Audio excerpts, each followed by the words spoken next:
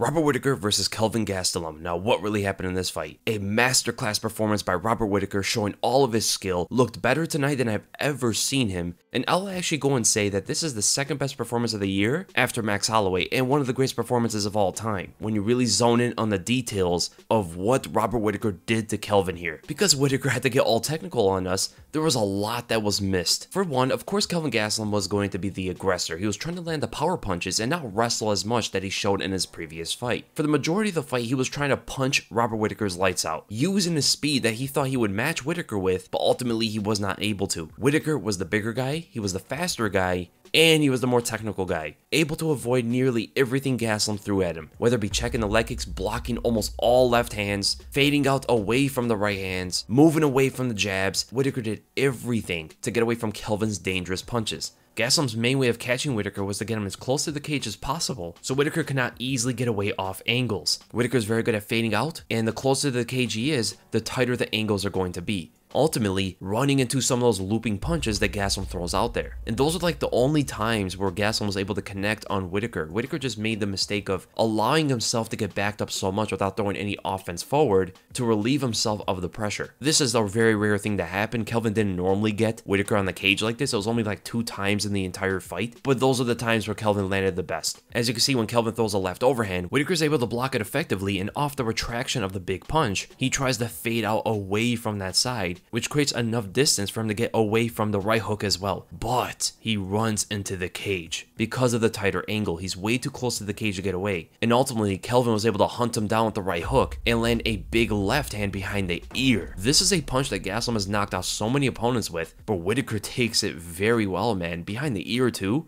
Kinda crazy. But Kelvin went for the same kind of combination. He had that same one-dimensional combo that he throws in every single fight. The jab into a left overhand or a right hook into a left overhand, covering a lot of distance forward because of its forward and back motion. Kelvin is always moving forward and back. He's always bouncing. And because of that, he's always loading up his spring. He's coiling up to explode forward first with the jab to measure distance. After the jab, he takes a deep outside step, carrying that same momentum into the left overhand. That is the full punch he's committing with. And after Whittaker was able to block the left hand and fade out away from that left side, Kelvin was trying to intercept him with the right hook after this combination. So it would be step, jab, step, left overhand, right hook. After the left overhand, there wasn't much movement from Kelvin to intercept Robert Whittaker effectively. Whittaker developed the answer to this combination as the fight was playing out. You saw in the first round that Kelvin was actually able to land this first combination on Robert Whittaker. Kelvin hops forward with the jab to measure and get in distance. Whittaker, for the first time this came at him, he will lean away from the jab, ultimately putting himself in place. He didn't use any footwork to get away from this, and he tried to counter Kelvin Gastelum with the left hook.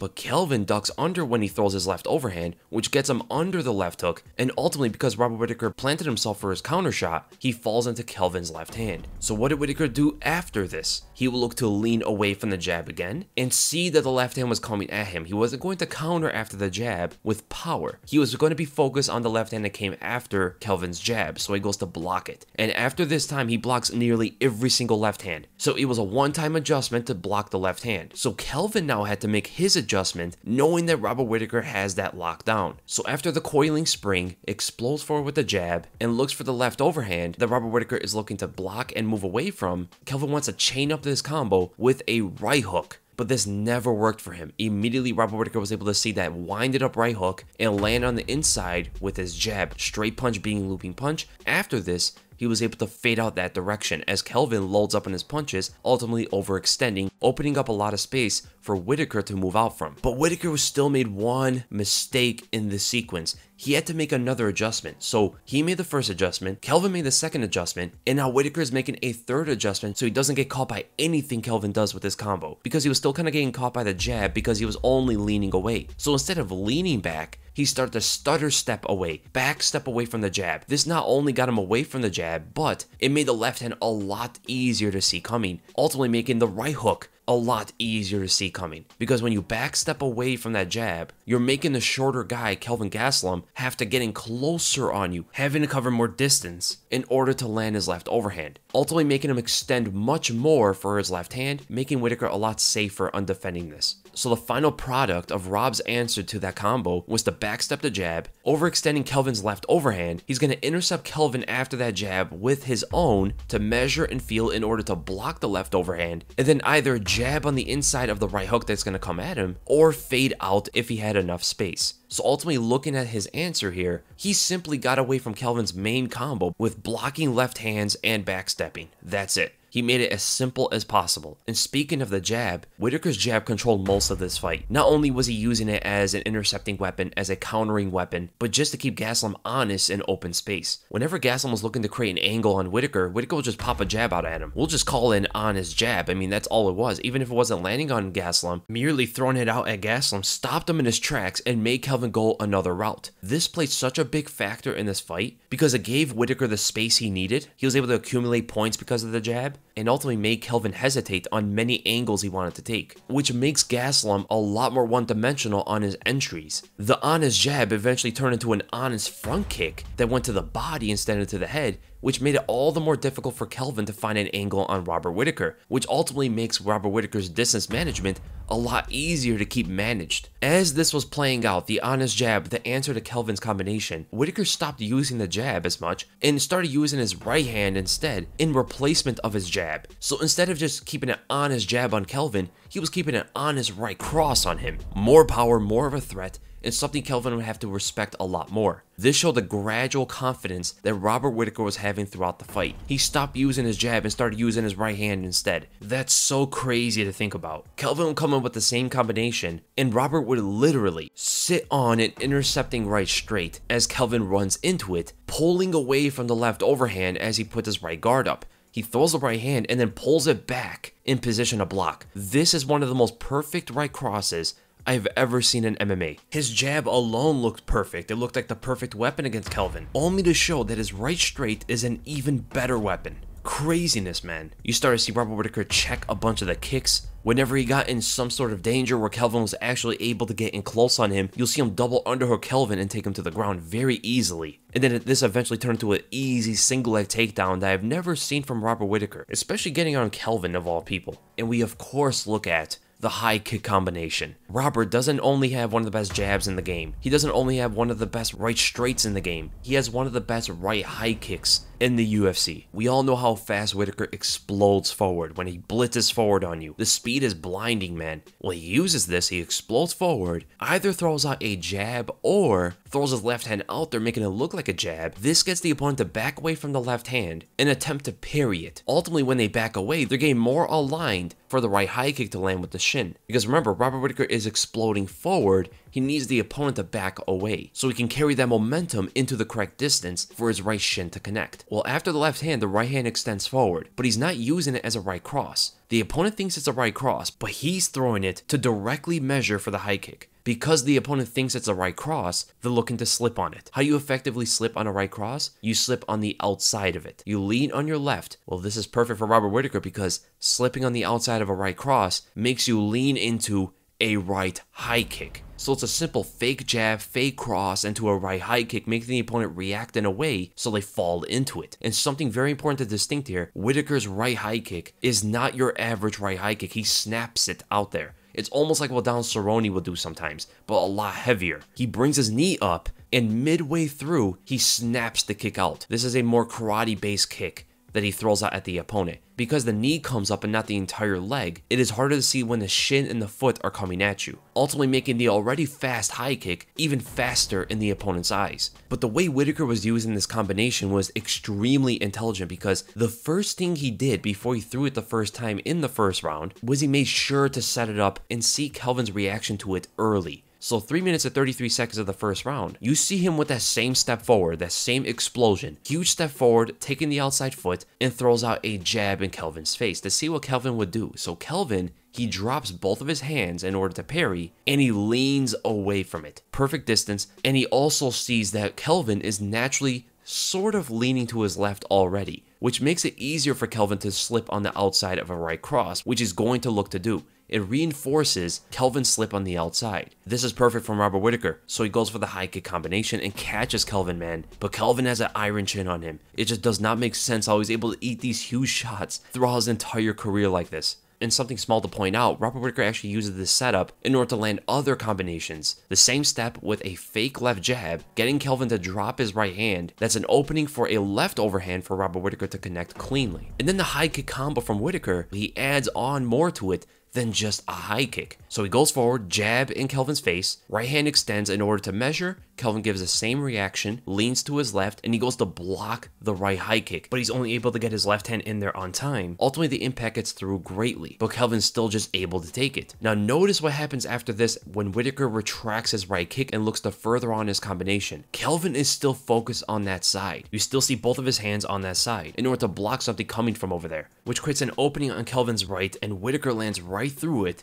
with a big left overhand. One of the biggest punches of the entire fight. This high kick combo was so dangerous that it got great respect out of Kelvin Gastelum, to the point where Whittaker would simply come forward with a jab and show his right hand, and Kelvin automatically thinks that a right high kick is going to come. Not even when he sees Whittaker's right hand. When he sees Whittaker come forward at him with a jab, the high kick like gave Kelvin PTSD. Knowing that Gastelum is reacting that quickly and that heavy, anticipating a high kick when I'm only throwing a jab? Man, there's so many things to throw at Kelvin then. There's so many things I can set up on him. There's so many openings to take if my jab is getting him to react to something that comes 2 steps later. I could throw a jab left hook combo. There's an opening on that side every single time. Even the 1-2 down the center if my precision is right. I could throw the jab into a right body kick. I could throw a jab into a left high kick on that same side, almost like Wonderboy Thompson does. I can go to the legs. I can go so many areas because I know this is Kelvin's reaction and this is how much he respects my combination. And once I land these other combinations on Kelvin, it's going to confuse him on what is going to come next, ultimately creating even more openings for me to take later in the fight. And this is what you do see from Robert Whittaker. So you see in the third round, 1 minute and 44 seconds, Whittaker comes out with a jab and he's showing his right hand before he fires it out there. Look where Kelvin's hands are. They're on his left side, the kind of guard to block a right high kick. But Whittaker never throws the right high kick. He just shoots down the right cross and just simply misses target. He could have easily landed this with better precision. And then after the right hand comes out there, look at Kelvin. Look at the position he's in. He is still looking to block a right high kick. He is curling up. He's turtling up for a right high kick. That's a great amount of respect out of Kelvin Gastelum. This eventually turned into other stuff. Whittaker came out with the left hand, making Kelvin think it's going to be the same combination. Puts his right hand forward, almost the exact same thing he did in the first round to land the right high kick. Look at Kelvin's hands on his left side to block a high kick, but Rob goes to the leg instead, man. Lands beautifully on the leg and then fades out. And besides the many leg kicks that he was throwing, I was really liking Whittaker's side kick to the knee. He didn't throw that often. He threw it in the 5th round mostly, but it was definitely a very effective weapon. He even mixed it up and put it into combinations, right? The side kick is not only used as a damaging weapon to the knee, but it's also used as a big sideways step, automatically putting you in place to land a left hook.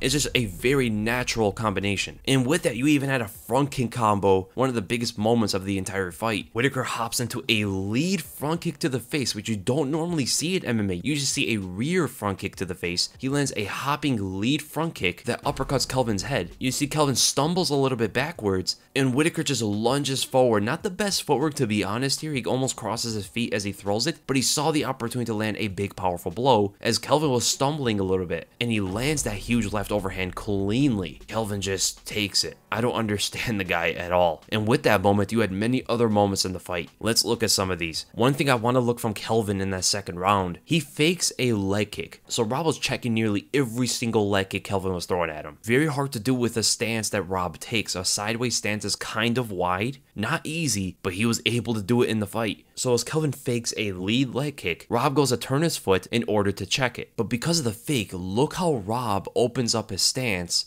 and becomes so vulnerable down the center. Kelvin never used this to set up anything in the entire fight. He had a huge opening here, but it looked like he was more focused on what Rob showed him instead of what he could have saw out of this situation for himself. There was potential opportunities for left straights here, use this later in the fight to open up Robert Whittaker. It just ultimately didn't come to that. But then we go further into the round, 1 minute and 56 seconds. So Rob is leading to his left. At the same time, he's showing his right side, mostly his right shoulder. From your opponent's position like this, Kelvin is potentially looking at a snappy right hand that just flies out at him. But Rob also fakes like he's going to throw a right kick. So with this, Kelvin wants to move away from that side entirely. There's too much danger being presented from that side. So he wants to move away from it and attack with a safe jab just in case. So he uses the jab and a step to his right in order to get away from Rob's right side. Again, that's where the high kick was coming from as well. Something that got a lot of respect out of Kelvin. But because Rob was leaning to his left, showing his right shoulder, and then showing his right kick, he wanted Kelvin to move away from that side and run into his left hook. Genius stuff by Robert Whittaker, completely playing Kelvin Gastelum here. And then we'll go to 1 minute and 6 seconds of the second round, and probably my favorite moment of the entire fight. Whittaker's skills on display here. So Kelvin hops forward, fakes his lead hand, and Whittaker does not bite on it at all. He actually shoots down and intercepts Kelvin with a left hook, combos that with a right cross that connects, as well as Kelvin's throwing a winging left overhand that doesn't meet with all of its impact. Again, Robert was able to connect with his, and he connected on the inside, ultimately taking a lot of the impact off of Kelvin's left hand. But as you know from Kelvin, whenever he throws a left overhand, he throws that right hook. This is the same combo we've been talking about for the entire fight. Jab, left overhand, right hook. Whittaker was able to block the punch and fade away from Kelvin entirely. Kelvin wings out another huge left hand, and Whittaker was able to manage it very well by fading out away from it, showcasing his distance management. And because Kelvin committed on that left hand so much, he overextended and got parallel, whereas Whittaker faded away into his natural stance.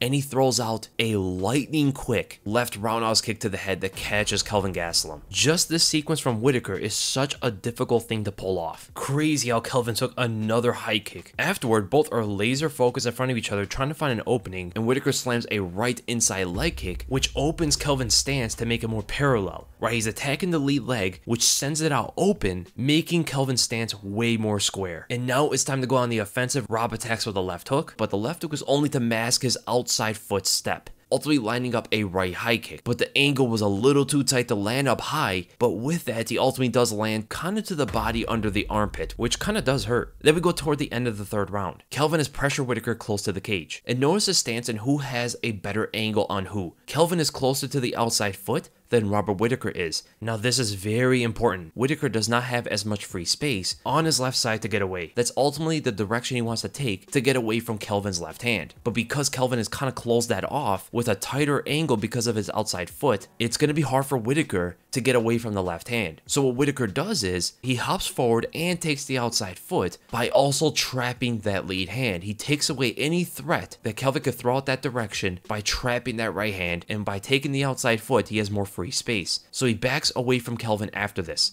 By checking in like that and backing away, now notice the angle of the feet that they have on each other. Now Robert Whittaker is closer to the outside foot angle. He has a lot more free space to move out on and away from Kelvin's left hand. This right here already shows Robert Whittaker's fight IQ. So Kelvin comes forward with his combination, hops in with a jab. Kelvin probably thinks that Robert Whittaker is going to back away like he normally does, but Whittaker actually hops to his left and takes an even bigger outside foot angle and throws his own jab in order to measure for his right cross that connects on Kelvin. The outside foot aligns the right cross a lot better for Robert Whittaker and gets Kelvin completely off balance, lining up a second jab for Robert Whittaker to connect cleanly, and this stuns Kelvin Gastelum. Ultimately, because of loss of balance, Whittaker was able to get off of that angle completely and get it to the center of the cage. Just intelligent stuff by Robert Whittaker. And then we go right into the beginning of the fourth round. Kelvin pressures forward and actually goes for that single leg takedown, but Whittaker starts to fight it off. He uses that left wizard to raise up Kelvin. Kelvin abandons the single leg in order to attack in the clinch. He gets a right underhook